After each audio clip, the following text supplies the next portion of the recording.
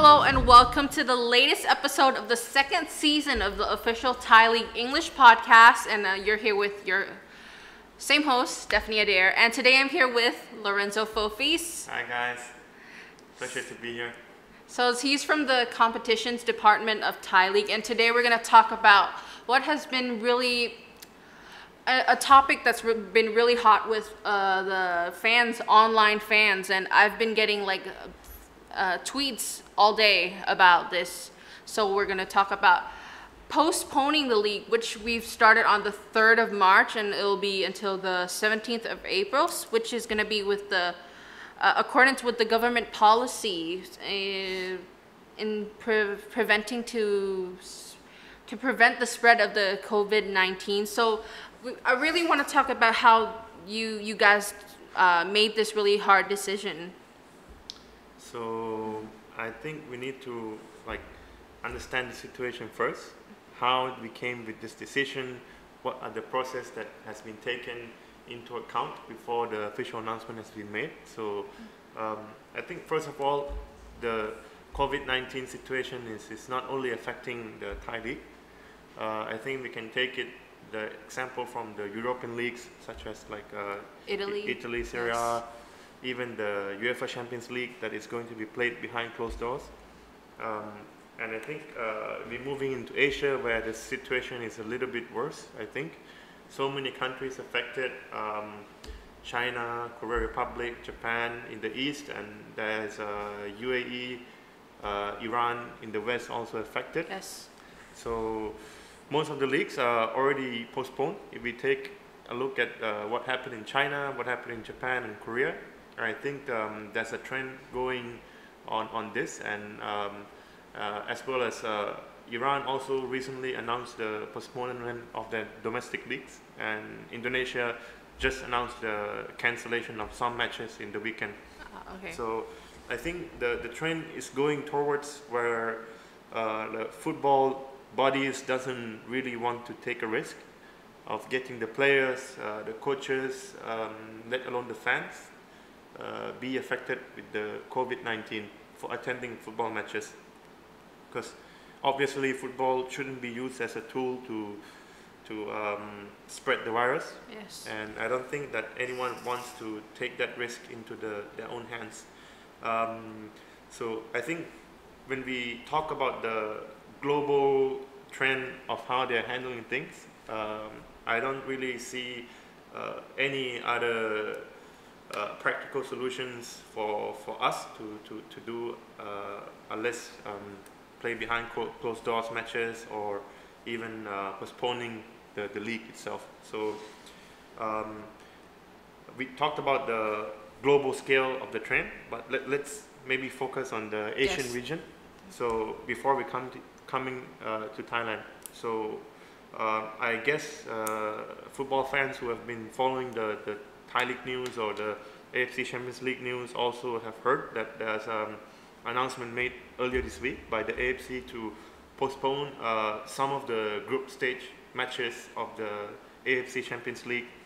We have Yes. Sing Chiang Rai United playing, and their matches is also postponed to The one they're going to play in Australia was postponed. yes. So some of the matches have been postponed, including the one that they was supposed to travel to Korea against Yes. FC Seoul, and basically all the matches from the match day 3, 4, 5 and 6 have announced postponement by the AFC.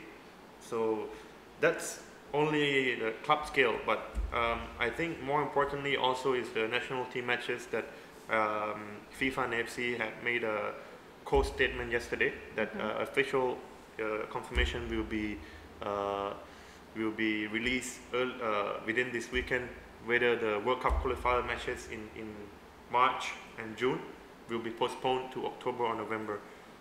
There was a emergency meeting on Monday by AFC inviting all the East region member associations to voice their opinions of how they think, whether they are ready or they're capable to host the matches, especially the World Cup matches with these circumstances. And I think there was a consensus or agreement between the member associations to postpone the matches.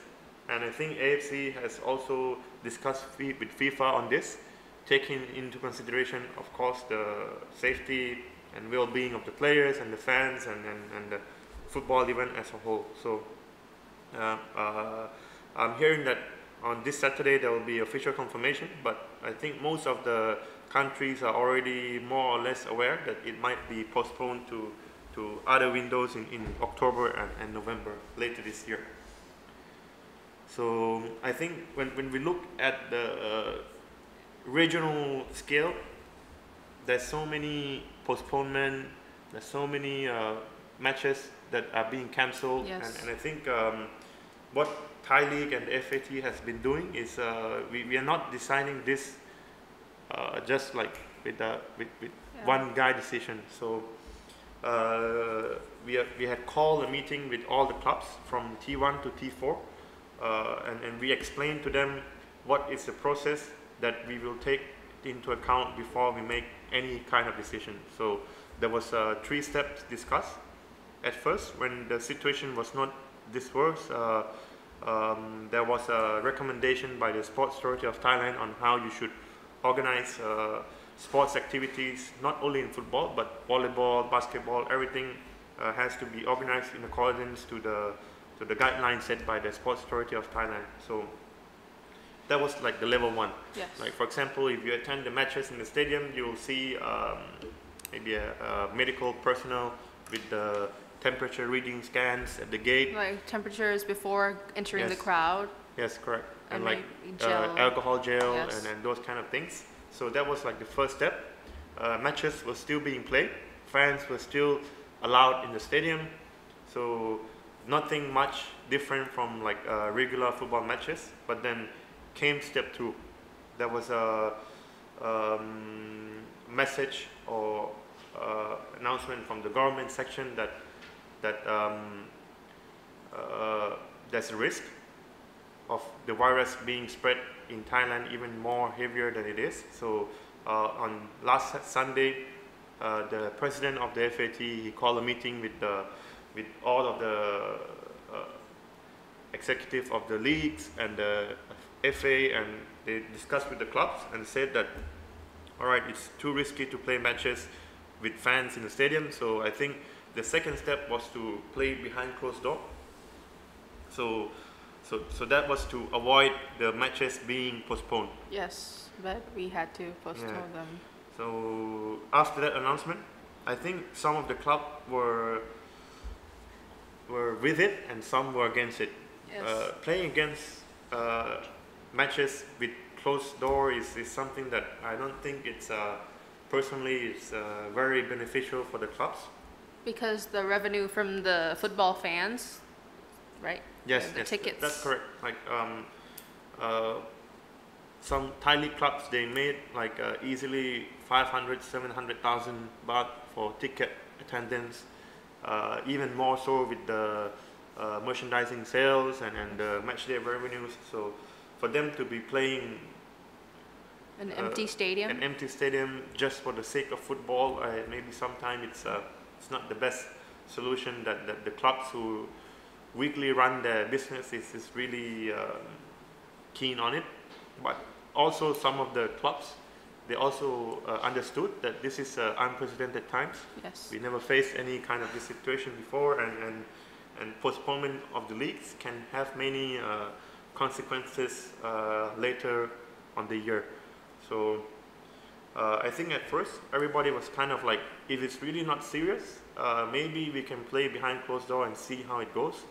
But then come Monday, there was a special order from the cabinet meeting. Ministry. Yeah, Yes. and it was signed by the Prime Minister of Thailand. Yes. So there was a section in one part of the announcement that specifically said that the PM or the cabinet is asking all the government agencies Yes. and so on to ask to seek cooperation from the private sectors. So I think that includes Thai League as a company, Yes. and the question is the order was that any public event such as sporting events, concerts, exhibition, meeting, conference, with gathering of a lot of people should be considered or postponed to a later period. So I think with this kind of action from the government, there was not really much choice for the FA and the league to take.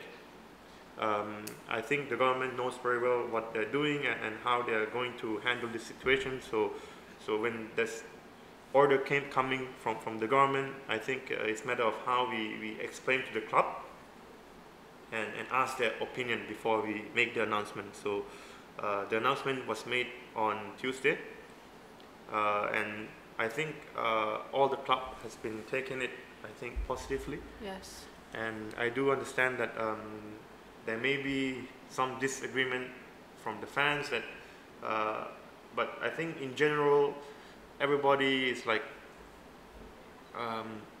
understands the importance of postponement the league to a later date.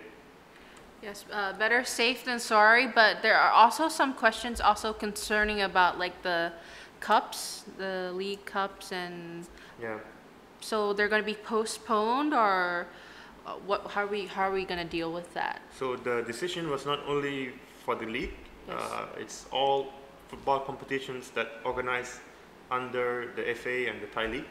So that includes T1, T2, T3, T4, FA Cup, League Cup, Thailand Amateur League, even the Thailand Youth League itself also will be postponed or have already been postponed. So I think everything is on pause at this moment until we will come back again after Songkran Festival to reassume our league. But of course there will be another evaluation meeting. It's going to be conducted at the end of March to assess the situation or the scenario again, whether we can play the match as newly scheduled or there is a need to postpone again, or the situation, hopefully it becomes better. We can maybe move the league quicker than we decided in the first place. So yeah, I think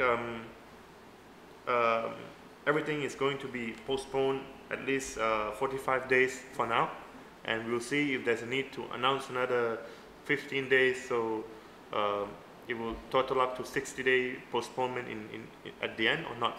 So I think another decision will have to be taken at the end of the March. And yeah, so I think there are pros and cons. So maybe we can talk about a little bit more on the effect of this postponement, what is being done at the league, or the congestion of the schedule and things like that. Yes. But how are you guys going to postpone the league? How will it affect like the league in the long run? I think that's a question like a lot of fans wants to know. Yes. Of how does the league is going to be played, where it will end, whether it will affect any other competitions, or even like, I don't know, even do we have to cancel anything, or do we have to like, how are we going to be played out? I think that's something that really a lot of people wants to know. So, but to understand this decision, I just want to maybe give a little bit of the background information about how or what kind of criteria that we set in order to design the calendar, like the whole calendar again, because usually we start in February and then we finish in October, but now we have to like restart again in mid of April, and then finish at the same time.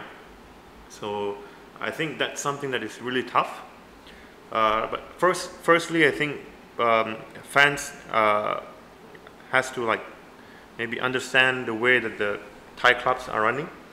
Usually the season in Thailand will start from February and end in October. So naturally a club signs player for that duration.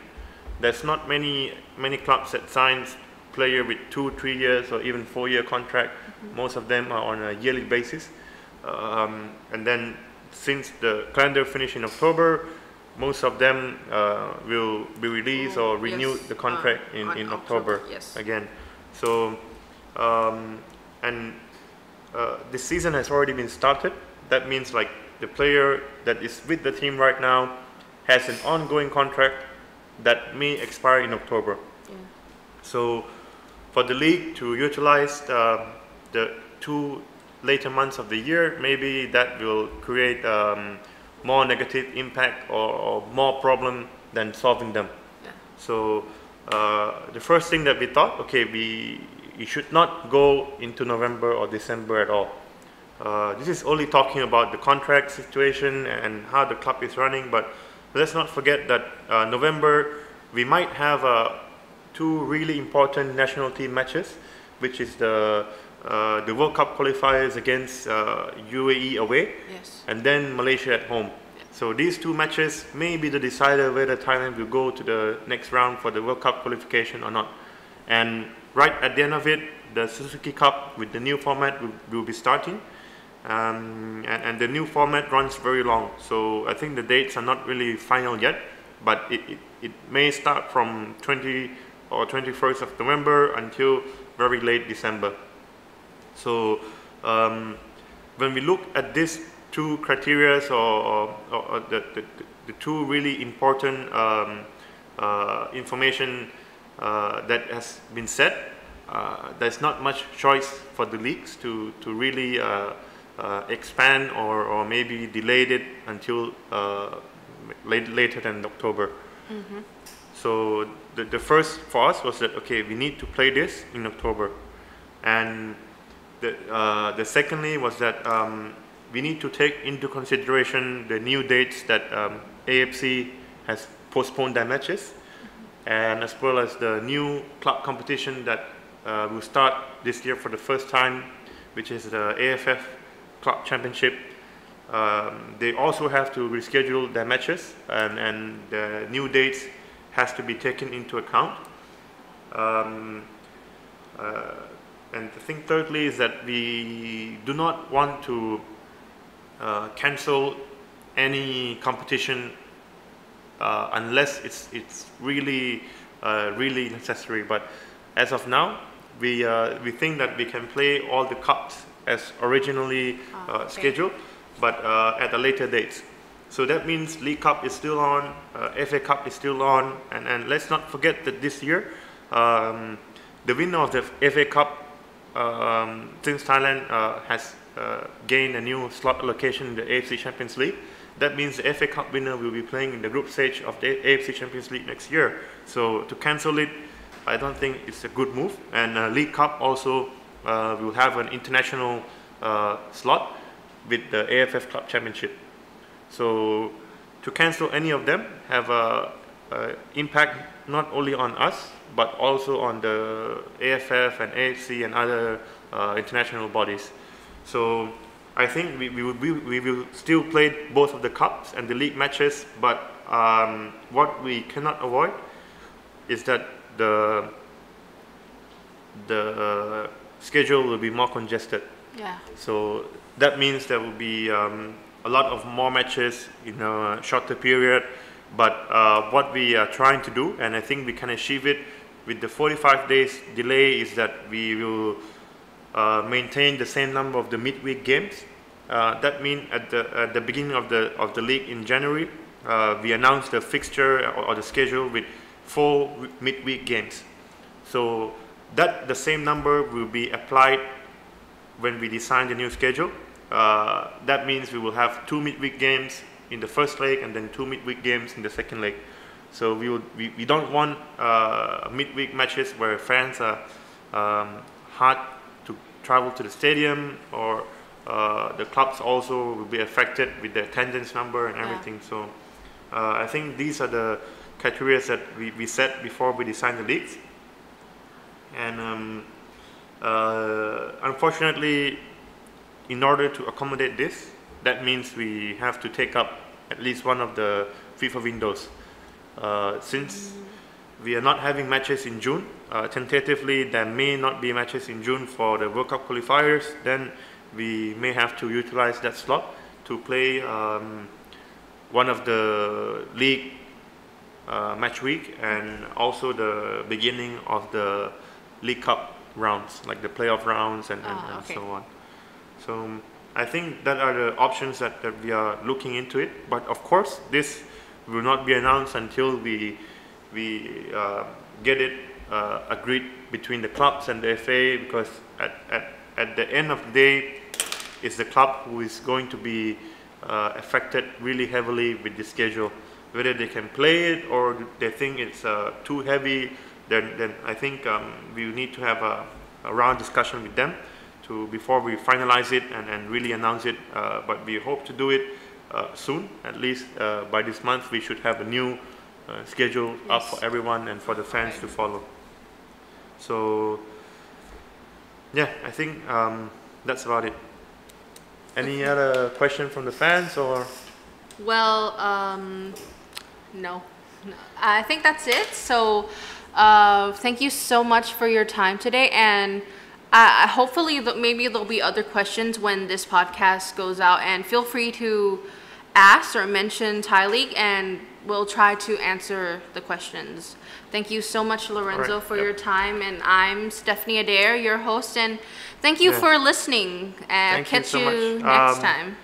One for the closing remarks. I think for those who have already purchased the tickets for the World Cup qualifiers in March, should FIFA decide to postpone this match, the FA and the FA competitions guys and the executive will come up with a solution or an option to redeem your tickets, or maybe you can use it at the same match in October. So please follow closely, and we will make official announcement again once FIFA has confirmed the postponement. So yeah, thank you for having me today, and I'm happy to discuss any other questions that the fans may have, and I believe that sharing is very important. So thank you for having me, and it's a pleasure. So thank you. Yes, and thank you, and catch you guys next time, and goodbye.